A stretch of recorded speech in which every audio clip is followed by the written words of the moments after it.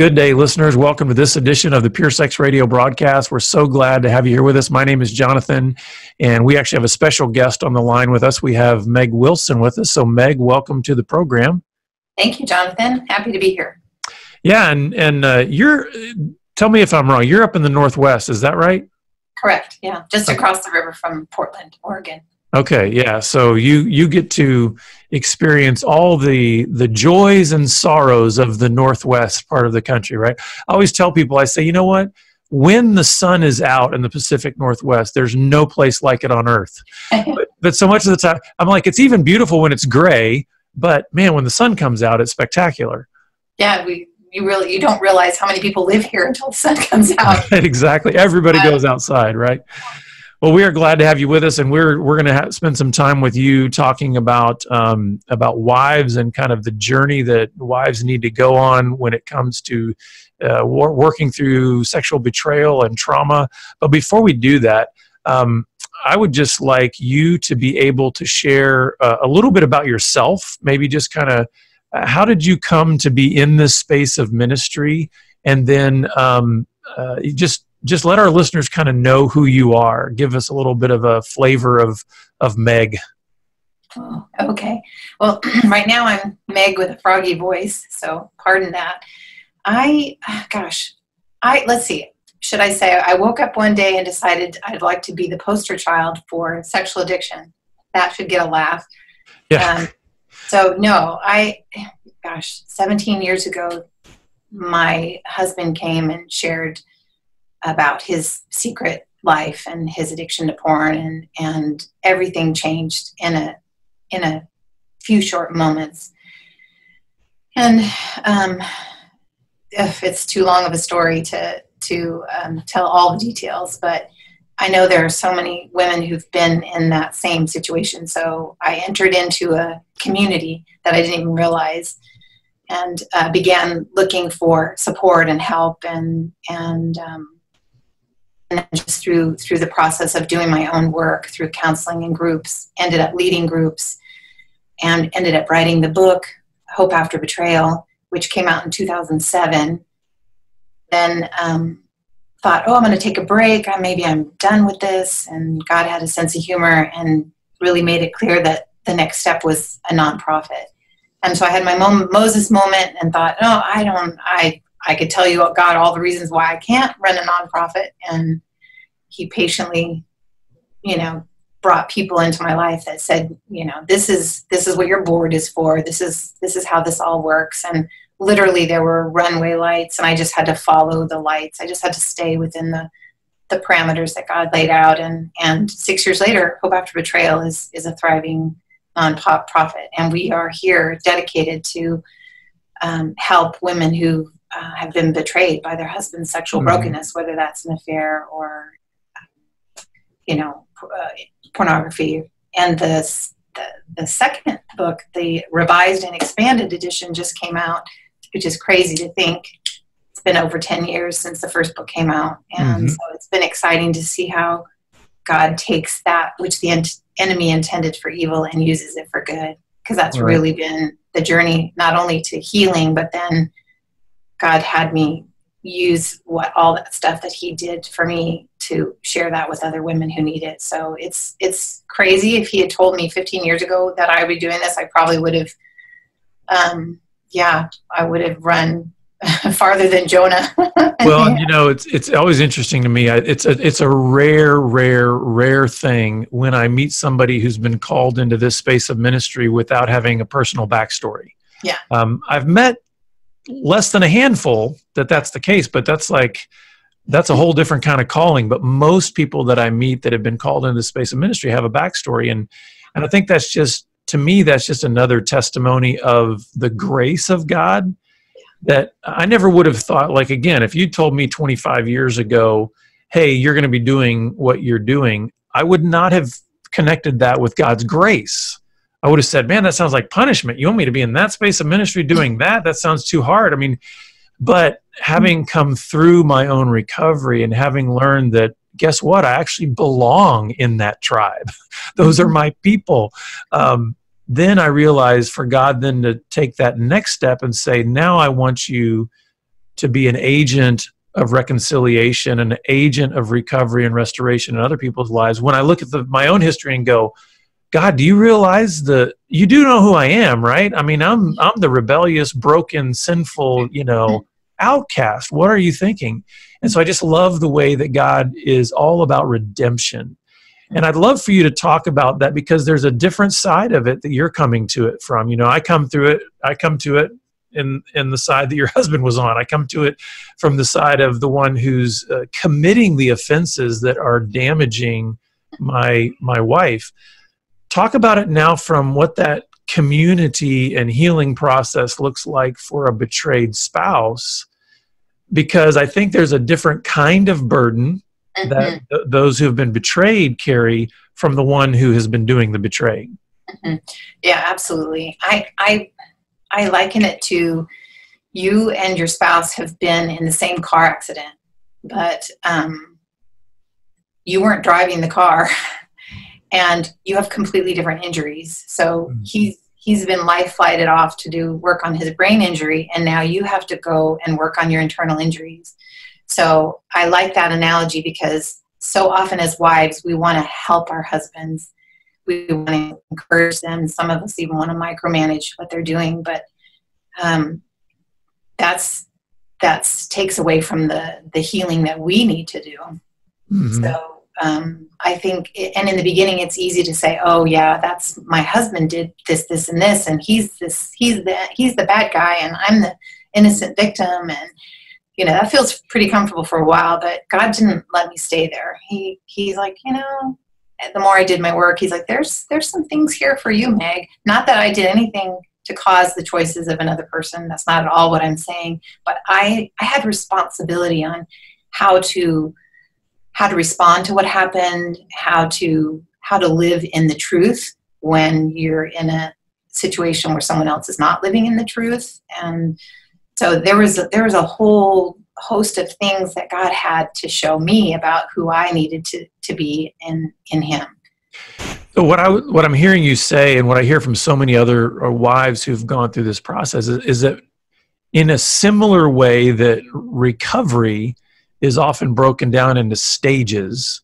I'm hearing you, it sounds like there's even stages to the healing that a wife needs to go through. Can you help us with just that first stage? How does a wife get, let's say, beyond the idea of what you were saying of like, hey, this is his problem. I don't need to deal with anything. And so once he gets quote unquote fixed, everything will be good. How do you get into even that first stage of just kind of embracing the mess and embracing the pain and just even taking that step? How did you do it? And then also, how do you help wives take that step into kind of the first stage of healing?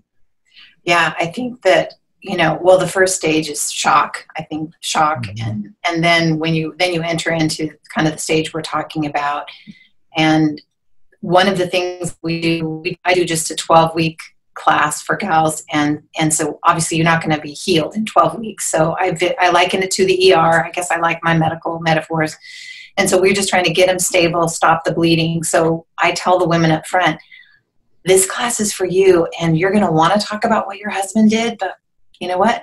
I may interrupt you because I just don't want you to waste any of this time that's for you on some place where we have no control. Mm-hmm. And so I think that's the first thing is peeling the fingers back, getting the death grip off of their husband, their marriage, their whatever it is, their dreams. We're holding on to things that we feel are slipping away. And truthfully, there are things that will die. There are things that we won't get back. And so it has to be a really gentle and loving process. So having a safe place with other women and hearing that, okay, well, I'm not crazy, number one, for feeling the way I feel. And then number two, to have someone, the facilitators who've walked that path say, you're going to get through this. Mm-hmm. That's so helpful. And I think I love the medical analogies. I think there's a lot of parallels. We'd even use that in recovery a lot of times, in terms of, you broke your leg and you got to do all this kind of stuff. But one of the things that I hear also in a lot of trauma work is in many ways, the process that a wife has to go through in healing is very similar to grieving, is it not? Yeah, So, absolutely. so break that down for our listeners of like, what does the grief process look like as it pertains to a wife healing from in a very real way, kind of a death that has occurred in her life on an emotional level? Yeah, absolutely. It is very much like a death, and we talk about grieving. And here's the tricky part about grieving is it's, even though you have the 6 stages of grieving all beautifully, laid out for us by people smarter than me, it's not a linear or clean process. So today I might be in the anger stage, tomorrow I might be in the bargaining stage. So part of it is just understanding that it is very much like grief. It comes in waves. It comes in stages. And so just letting people know that these are some of the stages. This is what it looks like. So, we write an anger letter because at some point, even if it's not today, at some point you're going to have to process appropriately anger when someone has lied to you for years, potentially put your health and life at risk. Anger is an appropriate response. So then we talk about, okay, in our anger, do not sin. What does that look like? So, and then the bargaining piece, that that's where we try to tie our behavior to their behavior. So we really try to avoid that. Like there's nothing you can do. You could have been the most beautiful, the most perfect wife, and your husband would have still made those choices. So that doesn't feel true. And at first it took several people to have to tell me that this wasn't my fault. The enemy very much wants to whisper that. It's that you weren't kind enough, small enough, big enough, beautiful, whatever, fill in the blank. Or I've had women tie their poor choices in the past and say, oh, God's punishing me. And it's like, oh, no. So we spend a lot of time with lies versus truth, and making sure that those truths are backed up with scripture, because there's a lot of lies that we get fed.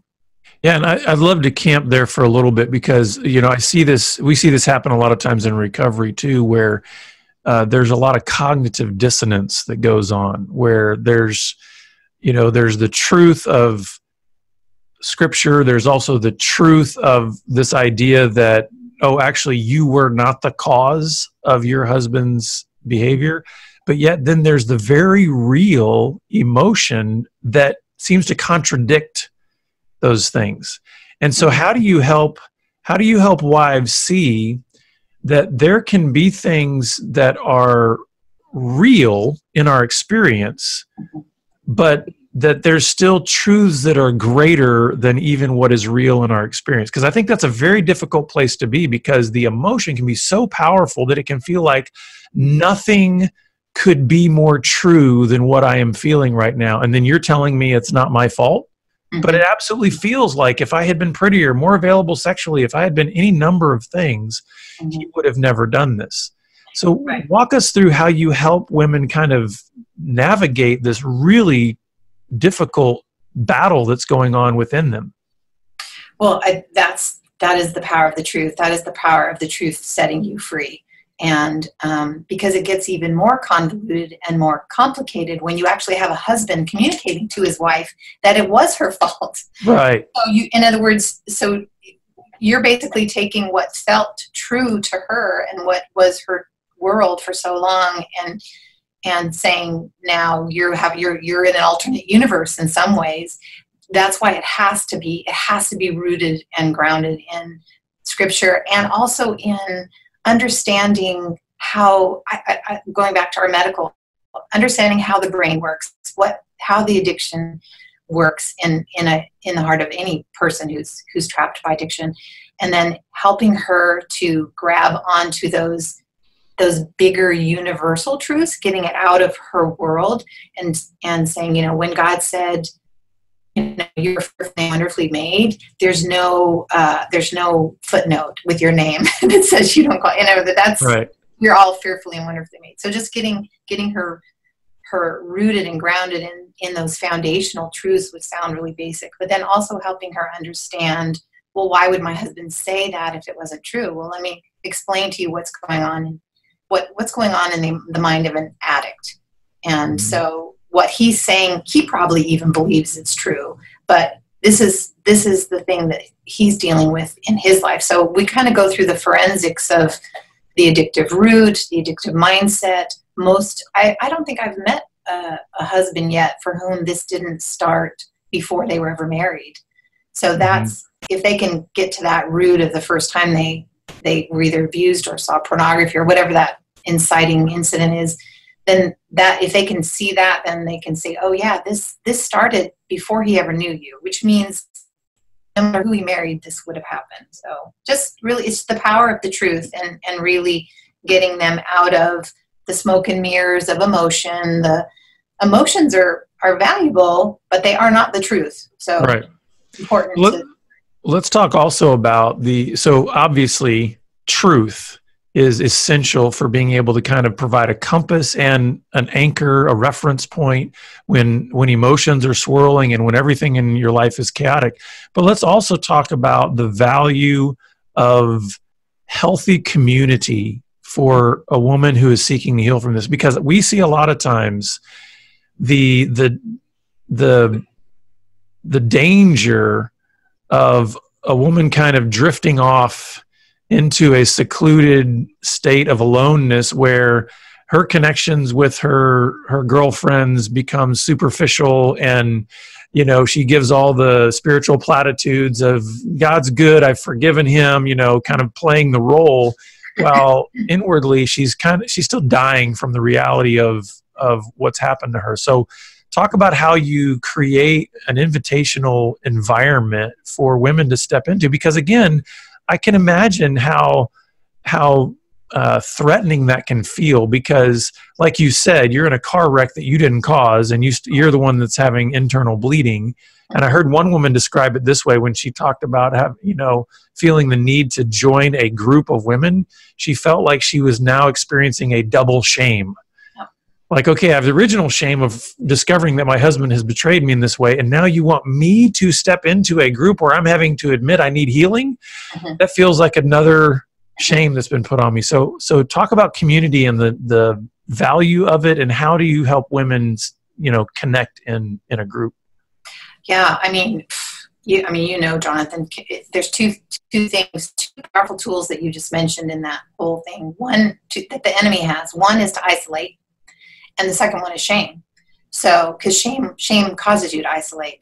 So that's it. If the woman is feeling shame, then she is going to isolate. That's why we do just the 12-week group, even though we know they need longer. And at the end of 12 weeks, pretty much in order to graduate, they have to have a next step, whether that's counseling or another group or whatever. But in the beginning, they don't want to commit to much. I think your group is like 6 weeks. Yeah. Yeah, and I see the wisdom in that, because you want her to stick her toe in and discover what you and I already know, and that is, in a safe environment with other people who get it, healing can happen. And it's when women come in the first couple weeks, their heads down, a lot of tears, they don't talk much, but boy, once they all share their stories, it's a game changer. Now we're all on the same page. That's why we don't add anyone after that occurs. Because now they all know each other's stories. So any fears of confidentiality, they all want that. And that's when the group really starts rolling, I feel like, is once they've all shared their story, they've said it out loud, many for the first time. And so that brings it into the light of day. And then hearing other women's story, everybody's story, even though they're all different, there's usually one thing in everybody's story that you think, oh yeah, I could have said that. And so it's huge. And it's interesting, I started doing groups in our church, and when I thought I was taking a break, I came to an office building here in Vancouver that's run by a Christian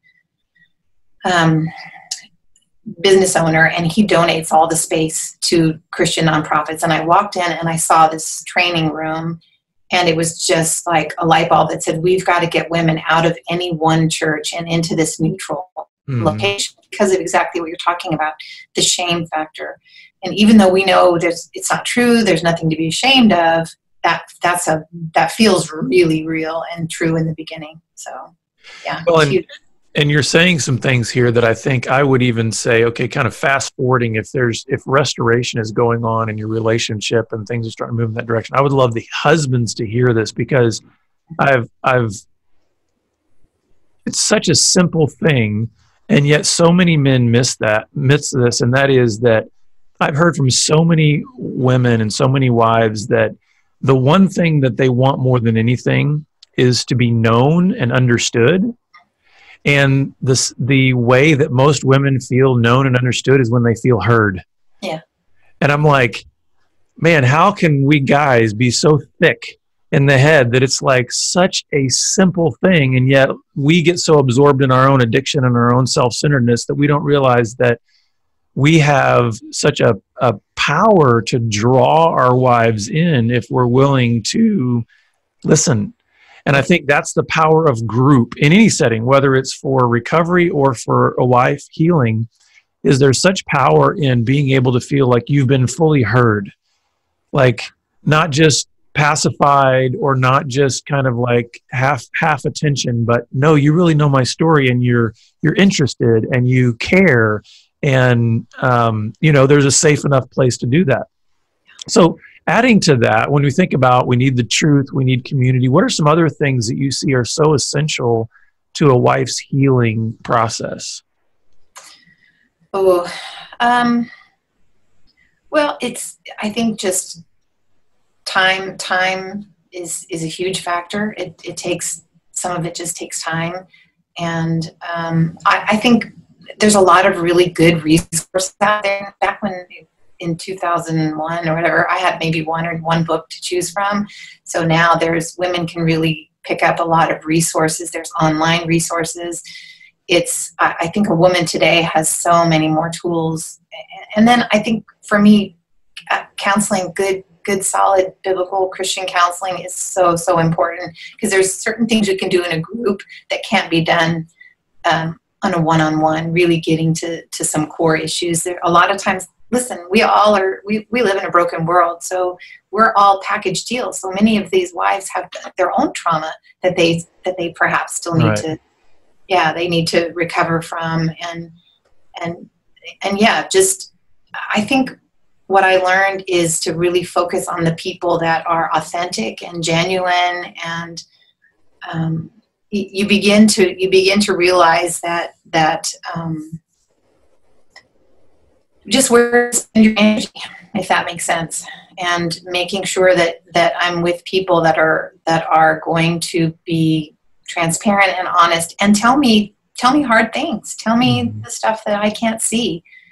I think that's the power of being in a solid community, not just a social community, but with people that really are wanting to be on this journey of getting better every day. Well, we've got a few minutes left, and one of the key questions that I wanted to ask you was, having dealt with a lot of women and helped a lot of women through this process, I know that it's not this clean, linear, journey. Yeah. But what are some key things that you see as markers that you know that a woman is kind of turning the corner? Like you realize, oh, she's getting it. Oh, yes, there's there's the breakthrough. What are some of the key maybe characteristics or attitudes or markers that you see in a woman's healing that you can kind of say, now she's got momentum, now she's moving forward? Yeah, the first one is when she stops obsessing over the husband, what he is or isn't doing, and really, really becomes laser focused on what is Christ calling her to do. And it's different for every woman. I mean, I remember crying out to God and saying, Lord, can I divorce this guy? That was kind of what I wanted. And he graciously said, I'm just asking you to wait. I'm not asking you to do this over and over again, but I'm asking you to wait. And I'm so glad I did. For another woman, sometimes she's holding on to her marriage and it's like a dead animal. And the husband's not doing anything, doesn't have any desire to get better. And so it's like, what is God telling you? But being willing to listen. Sometimes, obviously, we want every marriage to recover and every family to be whole. If in a perfect world, we would get that. But the reality is, I wouldn't want a woman to languish in a relationship, in a marriage that's technically already dead, if that makes sense. In other words, the covenant's not being upheld.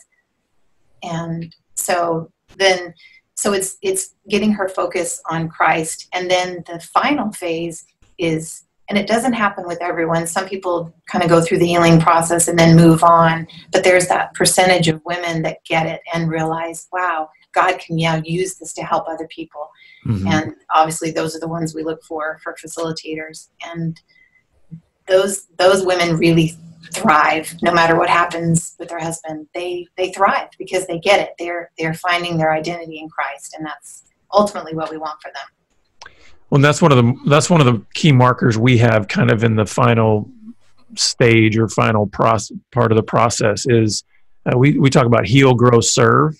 And that last piece of serving, we always tell people, listen, it's not going to look the same for everybody. We're not saying that when you come through this recovery process or you come through this healing process, that you're necessarily going to be serving in that specific area of ministry. But if you have actually gone through a process of healing, if you've gone through a process of recovery and experienced the deep transformative power of the grace of God, how can you not in some way want to be a legacy builder at a certain point of like, I want to invest this good news. I want to invest this incredible grace into other people. So that could be your own children. That could be, I mean, good grief. I've seen it in my own marriage in terms of the investment my wife has made in me. So even just the way she invests in me as part of her healing is a way that she has shown service. And of course, she's obviously helped a lot of other women too. But we always feel like you haven't kind of entered that last joyful stage of healing until you learn to kind of give it all away. And so I appreciate you saying that, because I know that that's something that a wife can't get to on day one. That can't even be in her mindset. Yeah. She is like, using the medical analogy, right? She's bleeding out in ICU. There's no way she's thinking about, how can I lift somebody else up? But I do think it's important in the fairly early stages that we plant seeds of a vision that goes beyond where they are.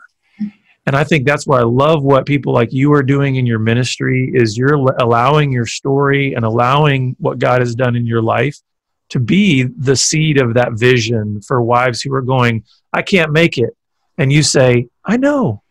And then you can tell them your story. They look at you and go, well, maybe there's some hope. Maybe, I can take another step. So I appreciate what you're doing. And I would love to give you the last word here to be able to share with folks. How can they get in touch with you, your ministry, your resources? How can we send people your way? Oh, thanks, Jonathan. Yeah, we're hopeafterbetrayal.com. Pretty much everything you need is on the website. The book's available on Amazon also. And we have groups locally, and then we do groups that meet virtually on the computer via Zoom.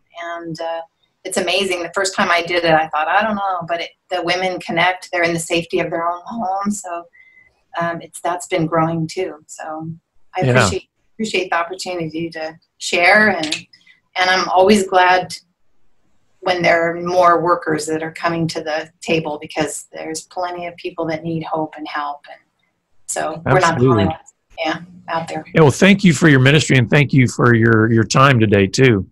Thank you, Jonathan.